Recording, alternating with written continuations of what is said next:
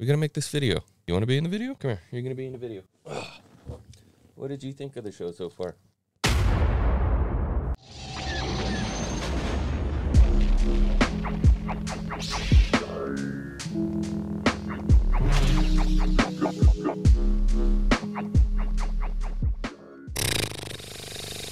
I'm gonna be honest with you guys. I don't even really know how to feel right now.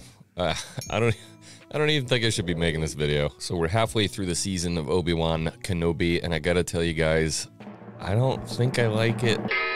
I know everybody's on the hype train right now. Everybody I see is talking about Kenobi and how stoked they were on episode 3. Oh my god, it's so amazing, the return of Vader. And I just can't seem to get into it. You know, I don't want to make a massive negative video about, oh my god, the show is the worst show.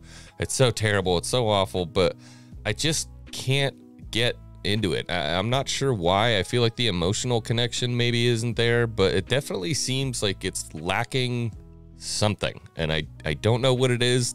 All I can say is it doesn't have that Star Wars magic, and I want to like the show. I really do. Like, I want to like it. It's Kenobi, and we got Hayden Christensen back, and Ewan McGregor's back. James Earl Jones came back to voice Vader. It's all there, but it's not. I don't even know what to say. I guess that's just kind of where I'm at. I'm feeling a little defeated. Really, I can't tell you how much I was looking forward to Vader and Kenobi meeting and the emotions that were going to be there when Kenobi finally sees Vader, and the epic moment when they finally clash lightsabers again. And I'll be honest with you, the whole thing felt completely clunky and emotionless to me.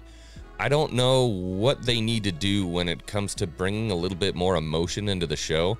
But for me, as a prequel kid, I mean, I left this story in 2005. It's now 2022, 17 years later.